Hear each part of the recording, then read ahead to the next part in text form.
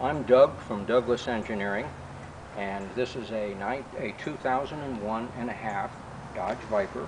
It's a Le Mans version. It originally started its life as a fastback, and we've done some conversions on the car.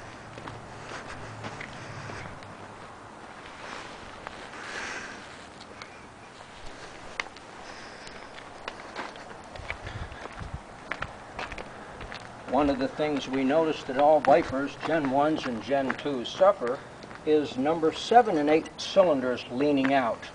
And we've remedied a lot of it by making a brand new intake manifold, but we're also finding that the Gen 3s and Gen 4s don't suffer from this.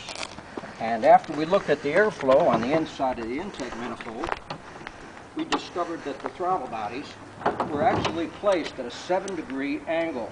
So what we're doing is we're putting these spacers underneath the throttle bodies. And as you can see, they're cut at a 7-degree angle, and they're going to go ahead and drop these throttle bodies back down. And after we've made a few runs, we'll check the color of number 7 and 8 plugs and see what they look like.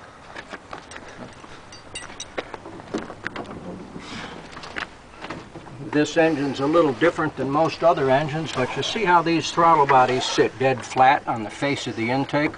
What we're going to do is take these and we're going to roll them down. Not only are we going to do the uppers, but we're going to do the lowers at the same time. And we're going to check the airflow on the heads by doing a plug test on number 7 and 8 plugs, and we'll see if the color of the plugs makes a difference. We're believing that the air actually comes and turns inside the manifold and starves these two cylinders just a little bit. The only thing that's really different about the intake design is the Gen 3s have this 7-degree angle downward for their throttle bodies. So we're going to put it on a Gen 2 and see what it does.